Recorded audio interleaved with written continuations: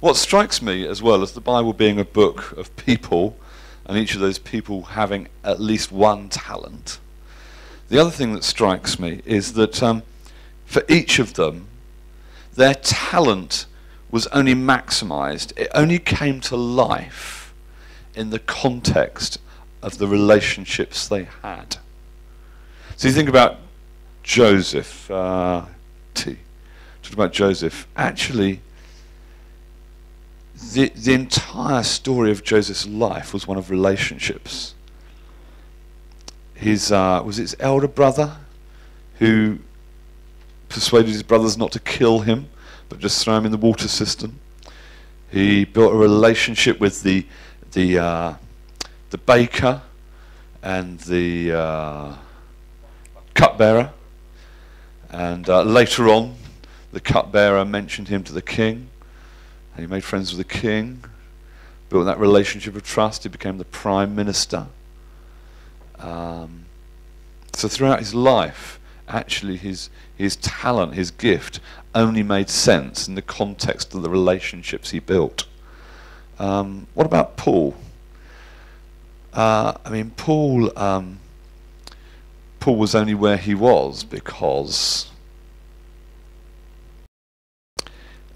of people who encouraged him.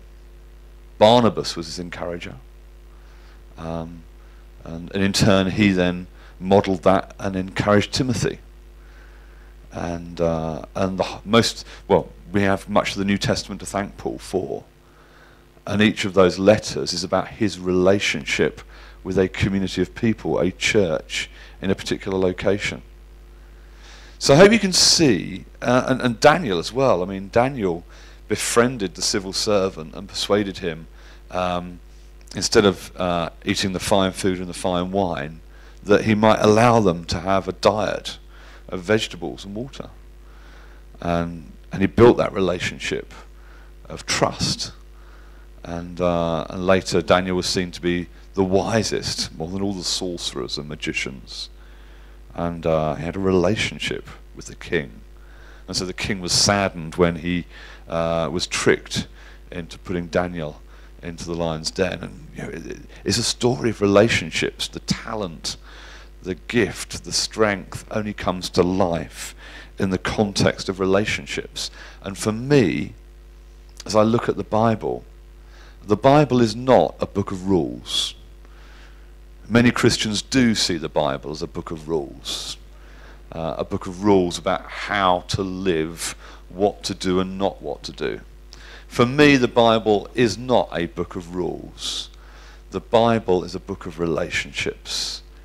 It's the history of God's relationship with people down through history, or through a particular period of history.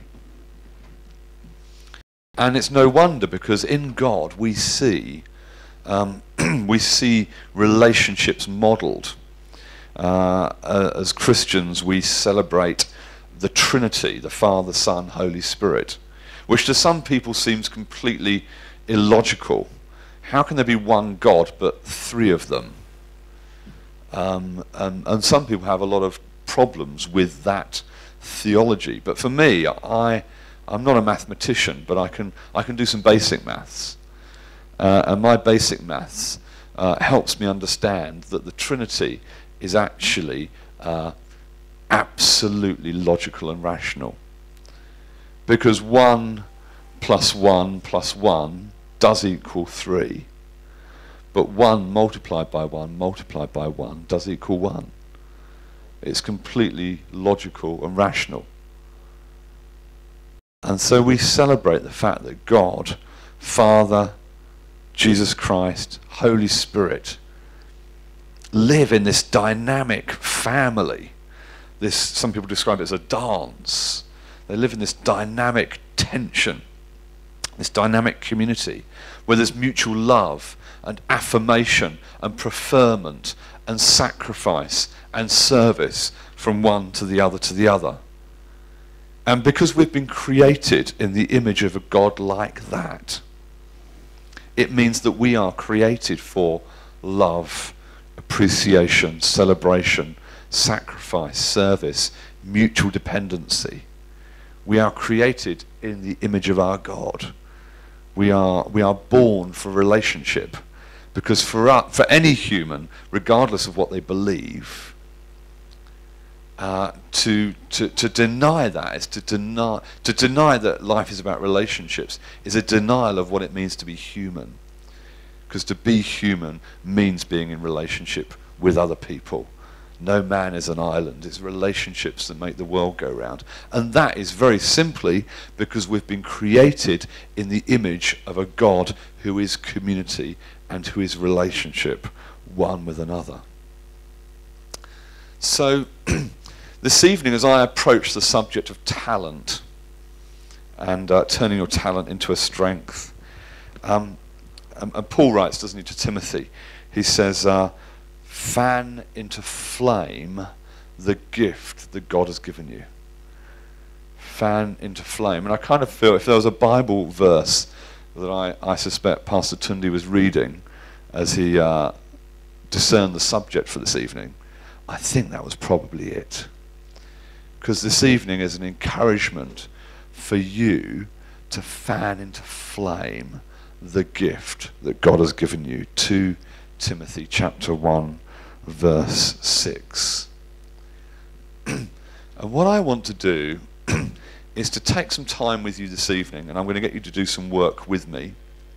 So you won't be able to kind of stargaze or drift off or start Facebooking, because at any moment I might turn to you with a microphone and ask you something. So you're going to need to stay in tip-top alertness for this evening. Welcome, sir, by the way. What's your name? Chi. Chi. GD. GD. You can do a little name thing. That's great. Thank you. You're very welcome. So this evening I want to actually talk to you in the context of talent. I want to talk to you about relational leadership. Relational leadership. And for me, there are 4 features of relational leadership. I believe that if this evening I can help you be a better leader, it will create a context for your gift and talent to flourish. It will provide a context for your gift and talent to be fanned into flame, to be stirred up, to be maximized, to be leveraged. And so by the end of this evening, I would like you to have a greater understanding about what relational leadership is. I want you to have some practical tools and techniques that you can take away in practicing what I call relational leadership. And you're going to face up to some things within yourself that might sometimes hold you back from leading. Okay? So that's where we're going, that's what we're going to do. Any questions before I move on? Okay, great. The first feature of relational leadership that I'm going to talk about as the context for talent is what I call authenticity. Authenticity. 3 years ago, I first created Relationology. Relationology, a new social science about the art of relationships and how relationships impact life happiness, social impact, and vocational success. But why did I do it? Well, it's simple. 3 years ago, a friend of mine asked me to speak at their business conference on the subject of networking. Now, you may be like me. When I heard that word, when he said, Matt, will you come and speak on networking, something happened inside me. And it's what British people call cringing. I cringed inside. I kind of became tense and screwed up inside with distaste. Because if you're like me, you've probably had some bad experiences of being networked and trying to network because you're told it's the right thing to do.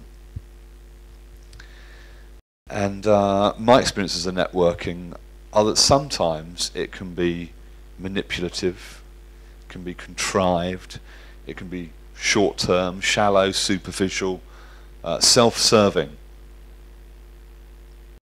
And so all these things go through my mind. And whenever I talk to an audience of people, and I say the word, the N word, I have some empathy with some of the things they might be thinking. So I said to my friend, I can't stand networking. And I explained to him why. I said, I just love building long-term, mutually beneficial relationships. And he looked at me. He said, Matt, he said, will you come and speak at our conference on that subject? I said, yes, I'll be delighted. And it was then that I created Relationology, because I needed to give a new name to building long-term mutually beneficial relationships that wasn't networking. Because most people, when they hear the N word, cringe inside. I was going to a conference at a hotel on Park Lane in Mayfair, as you know. Park Lane Mayfair hotels are the best in London. And I arrived, I registered, I got my name tag and my conference pack. And like most people do when you're thinking about, oh, I'm going to be in a long session now, I'm just going to go to the bathroom. So I went to the bathroom, and I do what gentlemen do in the bathroom. And as I stood reading what was on the wall, nothing very interesting really, somebody else came and stood beside me at the facility next to mine. And they began to talk to me. And they said, oh, I wish this conference hadn't started quite so early. I'm not sure if I should have bothered coming to the conference because I'm not sure if it's going to be any good. And the program doesn't look that exciting. They went on and on and on, and I just stood there, and I'd finished my business, and I went, and I just kind of nodded. I didn't say very much. And 30 minutes later, in the main ballroom, with thousands of people, and dozens and dozens of banqueting tables where the guests all sat, the keynote speaker was introduced. And as I walked up to the podium and looked out upon the crowd, the only person I could see was the man who stood next to me at the urinals in the bathroom. I want to say to you, you never know who you're talking to. Appearances can be deceptive. I can't say too much because Pastor Tundi will guess the context. But I was in a very large church, and I was in the pastor's office, and you know, I love these pastors have nice sofas and nice armchairs, and I was relaxing in one of these. And these couple of guys came in, and I started to make conversation with them. And from the first moment, I could tell they weren't really interested. And after a few minutes of kind of asking them a question and them kind of giving me an answer, but clearly not wanting, has that ever happened to you? Clearly not wanting to make conversation. I kind of gave up, and I talked to somebody else in the office. And then 5 minutes later, the senior gentleman of the two came up to me, and he said, Mr. Bird, I'm so sorry, I didn't know who you were. If it matters who I am or who you are, there's something wrong, isn't there? I have a friend, and she is involved in a business, senior level in a business, and she often interviews new candidates for senior roles in the firm. And she tells me the stories of some of the candidates she interviews. And she has this little approach to her interviews. She'll give them have a great interview with them, and the candidate performs and answers the questions, and puts on their best impression and draws their best experiences and the best evidence to show that they're the best candidate. But once the candidate's left the interview room, she gives them a few minutes, and then she goes out to the reception area. And when the candidate's left the building, she'll ask the receptionist, how did the candidate treat you on the way into and on the way out of the interview? Because how we treat people that we think can't help us says more about us than how we treat the people who we think can help us. Because anybody can smile and be polite and courteous and respectful in an interview when they're after something. But how do we treat the people who seemingly can do nothing for us? You see, I would like to say that authenticity is not something you can switch on and you switch off. If authenticity is something you switch on and you can switch off, it's not authenticity. It's what you call duplicity or hypocrisy. Because authenticity means that you treat everyone you meet as if they're a prospective client. You treat everyone you meet as if they're a VIP. You treat everyone you meet with great respect and dignity. And that we develop a lifestyle and a DNA of authenticity. So it's one thing smiling at the senior pastor and being polite, and smiling and being polite to your boss at work, and smiling to the member of parliament when you meet them, and anybody can do that. But it's how you treat the bus driver and the taxi driver, the receptionist, the waiter, the waitress. It's how we treat the people who we think, and it's not true actually, but we think in our minds, can do nothing for us. This is what it means to be authentic as a leader. To treat all people with dignity and respect. Imagine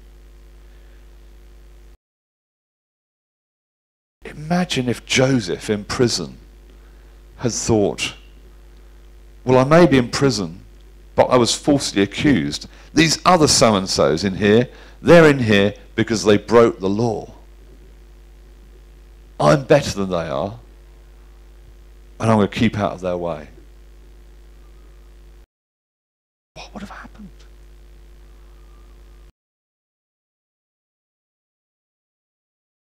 The key feature of relational leadership is authenticity. Because in the fertile ground of authenticity, your gift and your talent can grow and flourish. So I want to ask you a question. In fact, I'm going to just ask you to turn to the person next to you. So Kane, Yemi, Bo and Gloria, Chidi and Vine, Tommy and Chris, you guys, and I'll go with Pastor Tundi. I want you to have a conversation for a few minutes. And I want you to ask each other the question, in what way could you be more authentic? In what way? I'm not asking you to come up with 10 ways or 2 ways. I'm asking each of you to come up with one thing that you could do to become more authentic in the way that you treat other people. Okay? You have got 3 or 4 minutes. Off you go. And I will be asking for feedback.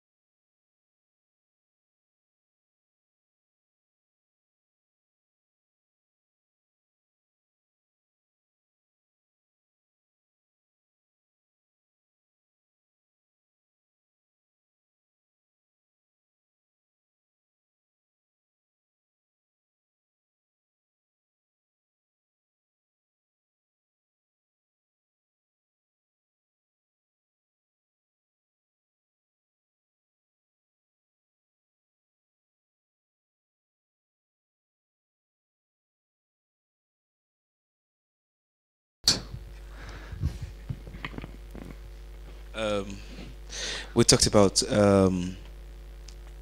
showing genuine interest in whoever we meet. Sister Tommy talked about smiling as well. And sometimes we're forced, because of people's dispositions to us, we're forced to become snobbish. So if you are an open person and you're like, hello, how you doing? And the person acts snobbish, it's just like cold water poured on you. Yeah. And you tend to just freeze and show the same kind of disposition back to that person. But I think what we just talked about was basically looking beyond whatever or whoever you're talking to and actually showing genuine interest. irrespective of the response you get. Very good. That's what Jesus would do anyway. Thank you, Chris. Brilliant. Okay, Chidi. Well,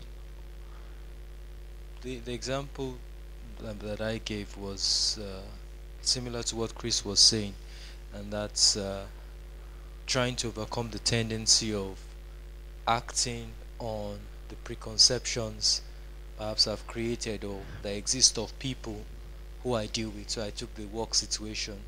So for instance, someone could have a reputation of being nasty to people.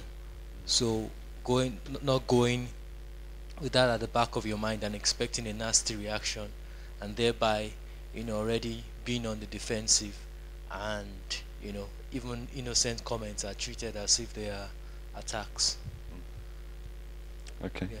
Thank you, Chidi. Okay. Yeah, anybody else want to go? Thank you, T. For me, it's about showing genuine interest in people. Okay. You You can't say that because they said that. Oh, okay, okay. No, I'm joking. And then going the extra mile as well. I was telling her that, if you enter into a bus, you're in a bus and somebody just comes and sits next to you and just start talking to you. What do? Do you ignore them? Do you grow cold? I said, for me, once you sit next to me and you start chatting with me, whatever your age is, I just start chatting with you. All I have to You'll do, never get away. No, I just chat with them. Thank you. Bo. Because I crossed my hands.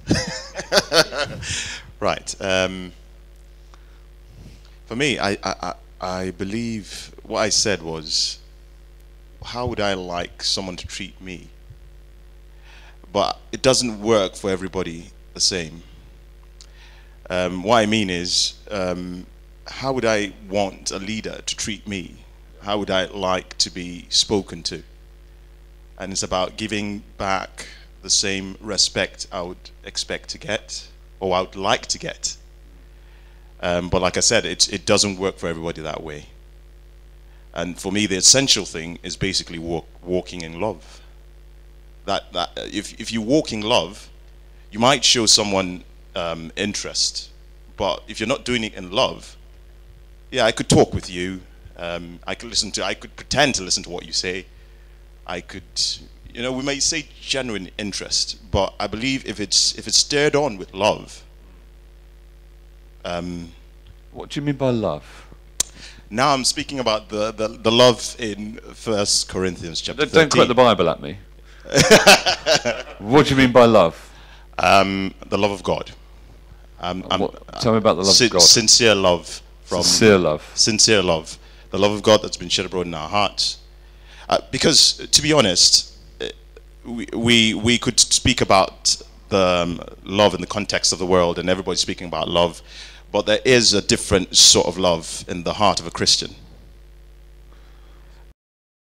You may call it sacrificial love because it mentions love is kind, it's gentle, it does not judge, it does not it does not take offense, it does not, we talked about preconceived notions. It's all about that. Yeah. And if you can walk, if you can walk in that love, all the things we've mentioned will come easily. I'm not saying the walk of love is easy, but we can do it because we have got the Spirit of God in us. We just need to release ourselves to it. Fantastic. Thank you, Bo. You keep hold of the microphone for the moment. That'd be great. So the first feature for me of relational leadership is authenticity. The second feature of relational leadership is intentionality. Intentionality. Did you know that 95% of people are imitators and only 5% of people are initiators? So if you put 100 business cards in your pocket and over the next few days you give out those business cards, how many of the people you give those business cards to are going to contact you in return? Any idea? Less than 5. Less than 5%. Try it sometime. I do it all the time. All the time. The reason being is that 95% of people are imitators and only 5% of people are initiators. Most people are reactive. A minority of people are proactive. Let's do a little vote. Who loves Twitter? Nobody. One. Who loves Facebook? Okay. And the rest of you? Okay. So you're on LinkedIn? No. Let's try again. Forget all that. How many of you use social media?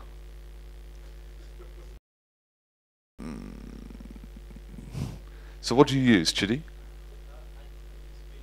You do use Facebook. Okay, great. Okay. What about you, Yemi? Use Facebook. Facebook. Okay. So, here we go, a little experiment. Relationology has a Facebook page, and it's very simple to remember. Facebook.com/relationology. Okay? And on there, I give loads of stuff away. Now www.facebook.com/relationology. Relationology. Now, little experiment. Only 5% of you will do something with that information. True. Some of you have written it down, some of you haven't written it down. It won't be whether you've written it down or not that makes the difference. Only 5% of you will do something with that information. I want to say to you, okay.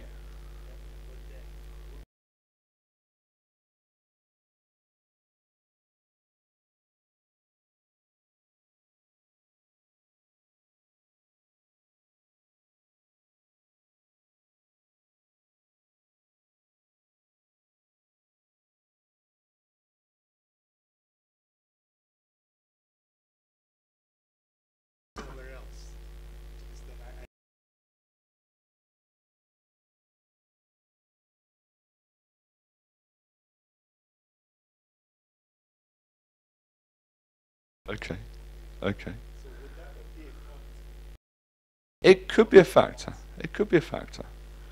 I'll give you something on Facebook. I'll give you a website thing in a moment. Is that right? But I'm not talking about. you're not talking about the medium. You're saying that might. I'm saying that. But I could do another experiment. I could give you all a business card tonight. How many of you would email me in return? Well, that would depend on whether I need your service or not. Eventually, still. Okay. Okay. I would argue, Kay, that actually it doesn't come down to need. It comes down to the fact: are you intentional or not intentional? Because we're talking about relational leadership. People who are relationally leading will connect and reconnect with people. I'll put some flesh on the bones in a moment for you. But I want to say to you that you can choose to differentiate yourself from 95% of people by choosing to be intentional. And I'm not just talking about being online or business cards, but in any other way. You can differentiate yourself today from 95% of people by choosing to be intentional and choosing to be deliberate. I encourage people in my relationology programs to be intentional in 3 ways. To collect relationships, to keep relationships, and to grow relationships. To collect, keep, grow. Collect relationships. I encourage people to set a target. You know, this week, how many new people do you want to meet? I encourage people to write a wish list, not of what they want for Christmas or their birthday, but of the people they'd one day like to meet. There was a young man in one of my master classes, and we talked about writing a wish list. He sat there and then, and he wrote a wish list of people he'd one day like to meet. And I challenged him that next time he had the opportunity, I challenged the class to actually reach out and try and meet that person. He phoned me 10 days later. He said, "Matt, you're not going to believe what's happened." I said, "Try me." He said, "The name that I wrote at the top of my list was a guy called Seth Godin." I don't know if you know Seth Godin. International marketing guru. World famous. Blogs. Incredible. Written dozens of books. He was the guy at the top of my list. He said, a few days later, an email came into my inbox, and it mentioned a competition to go and spend a day in New York with Seth Godin. He said, my immediate thought was, oh, there's no point in entering the competition because thousands of other people will, and I'll never win it. And then he heard me say to him, but give it a go. He gave it a go. And he was phoning me in that moment because he said, I've just had a phone call from New York because I entered the competition and I've won. And I'm going to New York to spend a day with Seth Godin. So I'd like to encourage you to set a target about the number of people you want to meet. But I'd like to encourage you to write a wish list specifically naming people you would one day like to meet, and be intentional and deliberate about collecting relationships. Because guess what? 95% of people are not intentional about collecting relationships. They'll meet you once, they might have your Twitter, your Facebook, your LinkedIn, your email, your phone number, your mobile number, but you will never ever hear from them again. But you could choose to be intentional and deliberate. Keep in relationships. I have a little thing where I say, actually, if I've met somebody and I want to keep in contact with them, I will reach out to them again within 24 to 48 hours. So if I've met somebody once, I will either phone them, write to them, text them, email them within 24 to 48 hours to affirm the fact that we met and to cement in their minds my name and the conversation we had with each other. Because most people will not take all the business cards they have and put them on their database. But actually, if you send them an email afterwards, you'll at least be in their inbox and they can find you again if they want to. Relationships are a contact sport. And that's how we keep relationships alive. So firstly, being deliberate about collecting relationships. Secondly, being deliberate about keeping relationships. Thirdly, being deliberate about growing relationships. Sometimes it's just a matter of doing something together. It doesn't matter how big or how small that thing is. To grow a relationship to the next level, to do something together. There was a guy that I wrote on my wish list, and many years ago. He'd been on my wish list for approaching 9 years. And an opportunity came my way to take a guest to a private lunch with 18 other people and David Cameron. And I thought, this is an irresistible opportunity. So I wrote to this guy out of the blue, asked him to be my guest. He didn't know me from Adam. And he accepted. He said, come to my office, my chauffeur will take us. And we had a great lunch. Afterwards I reached out to him and said, let's have coffee. We had coffee.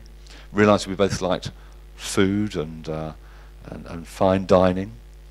And I said, I tell you what, why don't you bring a friend and I'll bring a friend. And I'll take us to this amazing